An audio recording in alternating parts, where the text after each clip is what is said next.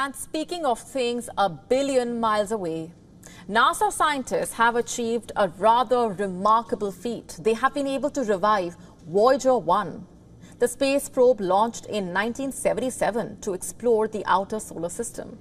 And they have done this from over 15 billion miles away from Earth. After NASA's repairs, Voyager 1 has resumed sending important scientific data from unexplored areas following a 7-month pause due to a computer glitch.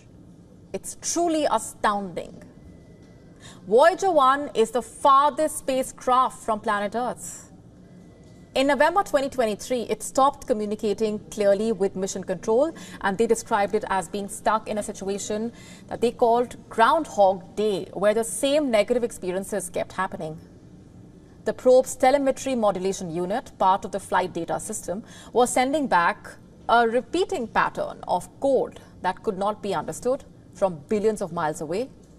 And fixing this issue is difficult because the flight data system is responsible for collecting and bundling information from the spacecraft's science instruments and engineering data reflecting the probe's health status. At NASA's Jet Propulsion Laboratory in California, Mission Control on Earth receives this data in binary code, a series of ones and zeros basically, and it took time and some creative thinking for the scientists to decode the spacecraft's confusing code. But once they did, they were able to locate the cause of the issue. They found that 3% of the flight data system's memory was corrupted.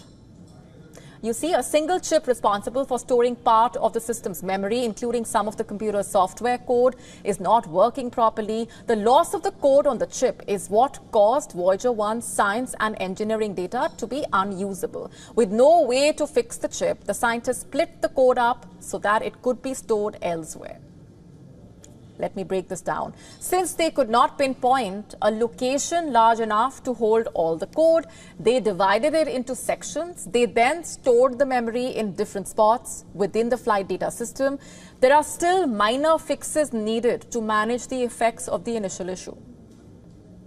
In April this year, NASA got it to start sending back health and status data. However, data from Voyager 1's 4 science instruments, which study plasma waves, magnetic fields and particles, remained elusive. And because of this, the mission was suffering.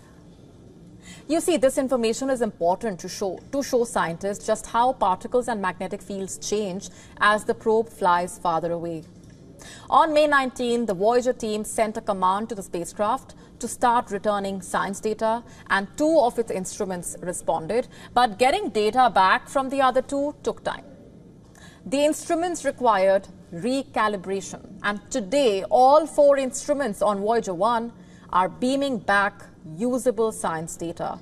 Voyager 1 is powered by radioactive material which is slowly decaying and reducing their power output. It is currently about 15 billion miles, that is 24 billion kilometers away from planet Earth. Its sister vehicle, the Voyager 2, has traveled more than 12 billion miles from Earth. The 2 probes, launched weeks apart in 1977, have flown by Jupiter, Saturn, Uranus and Neptune. Both probes are now in interstellar space, the only spacecraft to operate beyond the heliosphere, that is the sun's bubble of magnetic fields and particles that extend well beyond Pluto's orbit. They are the sole extensions of humanity outside the heliosphere's protective bubble, and they are alone out there as they travel in different directions. Voyager 1 moved up after passing Saturn, while Voyager 2 passed over the top of Neptune and moved down. They are helping scientists learn about the comet-like shape of the heliosphere and how it protects planet Earth from energized particles and radiation in interstellar space. After 47 years, the Voyager is beginning to show its age. For several years now, the operations team has been gradually shutting off heaters, its backups and other non-essential elements so that they can preserve its power for key operational and scientific instruments. Around 2026, however, they will have to begin shutting down science instruments. The Voyagers will keep transmitting even once all their scientific systems are shut down. But by around 2036, they will pass beyond the range of receivers on Earth, continuing their journey further into the universe in radio silence. To stay up to speed with the latest news, download the WION app and subscribe to our YouTube channel.